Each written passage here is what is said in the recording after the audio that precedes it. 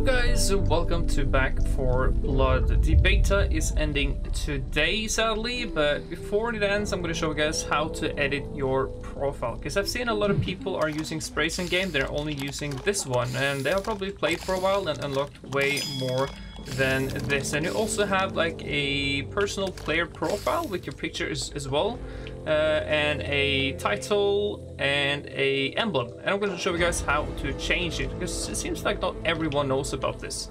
So on PC you press tab. I don't know what you press on the consoles, but at least tab on PC when you come to this menu right here and click on profile up here, and you can fix it here. So click this. You can see the first thing you go to are emblems. You can unlock 57 of them. I think this will increase maybe when the game releases, and there's a couple of them you can unlock in the beta. I think you can unlock a lot of them, but you have to play tons and tons, and sadly it's ending today, so I won't be able to unlock more than the ones you can see now. So I'm gonna wear I like this one, equip this, and when you go to title, I have no idea how to unlock these though.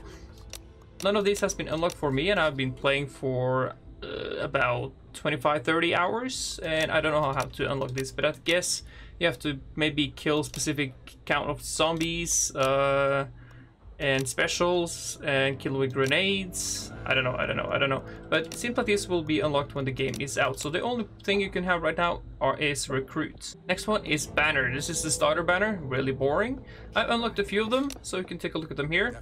Kind of like that one, that looks badass. That one also cool.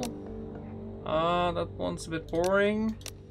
The scenery one looks really nice though. It's a really nice art of the game. But I'm gonna wear this one because this one looks badass. So that's how you edit your profile. So when you join people, you will see this thing here with your name and your title on the player lists. Next one is the spray, and it's right there. You can either click E or just click with the mouse, and you can see this is the starter spray you start with. So let's start with the foreground one. Unlocked a few of them. You can see there's tons of them to unlock in the game.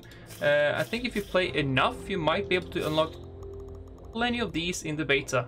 But I'm gonna actually do this because I just got this one, and I'm gonna go back and we're gonna do the background one. You can see the blood trail under the hand. I'm gonna change that to